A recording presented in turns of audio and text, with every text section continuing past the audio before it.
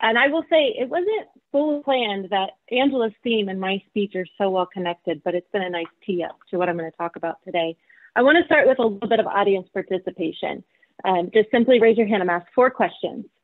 Who has set a New Year's resolution for 2021? Raise your hand. Okay, put your hands down. Who has kept the resolution so far? Okay, put your hands down. Now, who proudly has broken the resolution? Don't be ashamed. Raise them up. Yes, thanks, Angela. Okay, last question. Who thinks they'll break their resolution before the year is out? Be honest. The definition of insanity is doing the same thing over and over again and expecting a different result. And here we are, New Year's resolutions. Why do we do this every year to ourselves?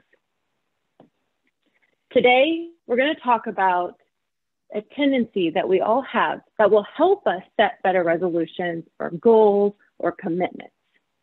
Like I said in my intro, we're not going to talk about SMART goals and habit setting. We've talked about that. It's not working for resolutions. We need to take a different approach. And before we get there, I want to take a minute though and take a step back and really talk about the word resolution. The Oxford Language Dictionary defines the word resolution as a firm decision to do or not do something.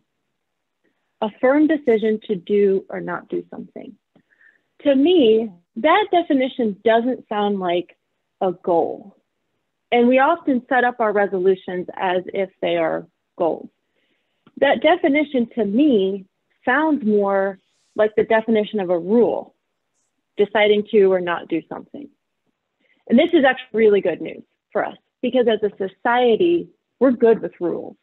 We follow rules all day long. There's a quote by Jim Collins who wrote Good to Great that runs through my head a lot. It's one of those, like, once you hear it, you can't get it out of your head. And here's the quote.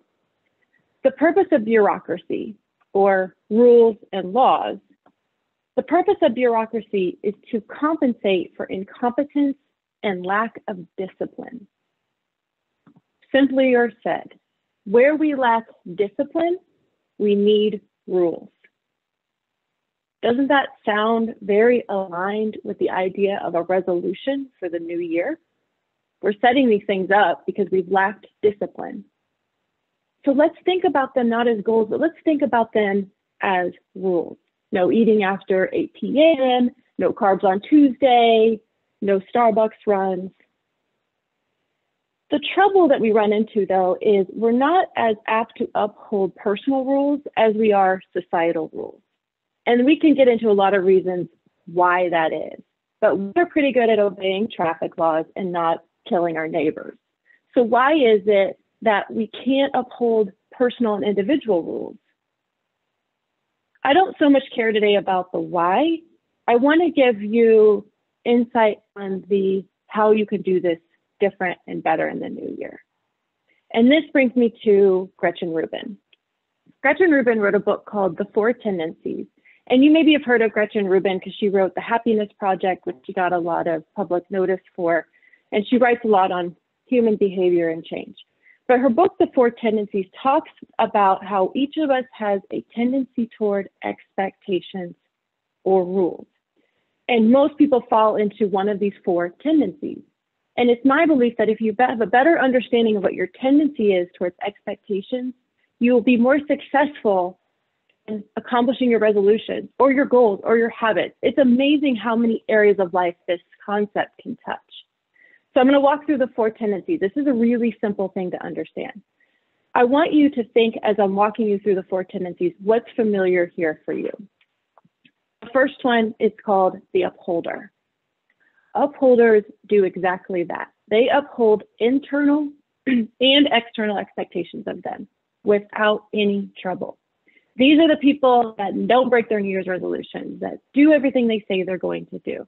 This is the kid in class that raised their hand and said, "I'm sorry, teacher, but you said we were going to have a quiz today."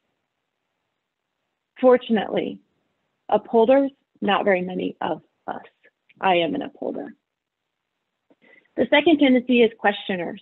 Questioners on the surface look a lot like an upholder because they do really well with external rules and external expectations and internal rules and expectations.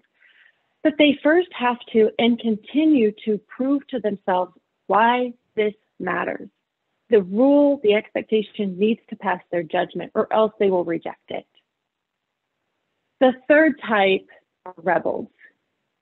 Rebels reject expectations and rules, both internal and external. They resist control.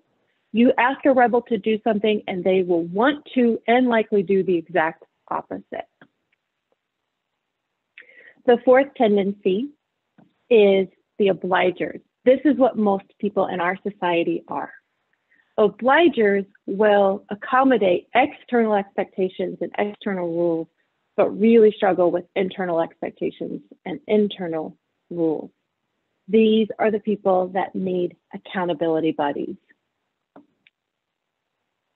What's sounding familiar here?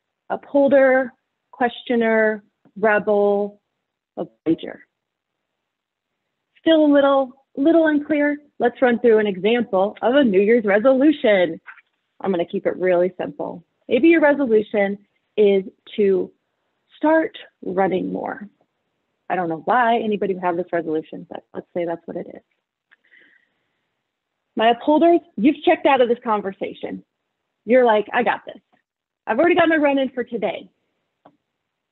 Questioners, you need the explanation as to why it matters if you run. And you need to spend some time really proving to yourself that that is important for you.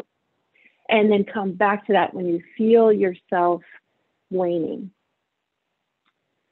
Rebels, okay, there's hope for rebels, but your road is hard and long from my perspective.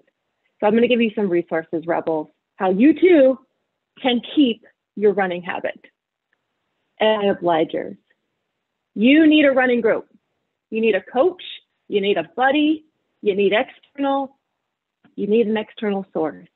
You will fail if you do not have external accountability. So just give it up, find a buddy. Pro tip, find a upholder. They won't let you down.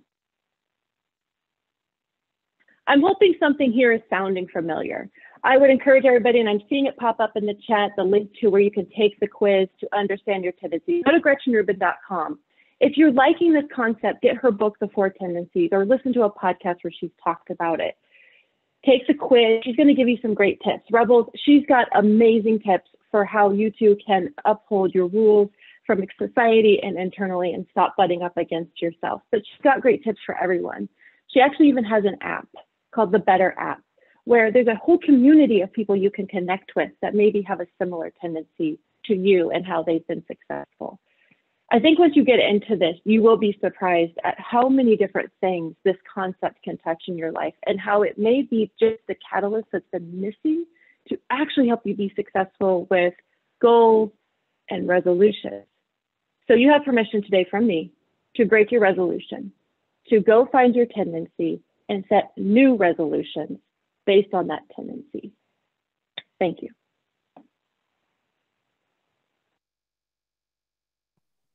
Thank you, Jessi. I love that. You're so awesome.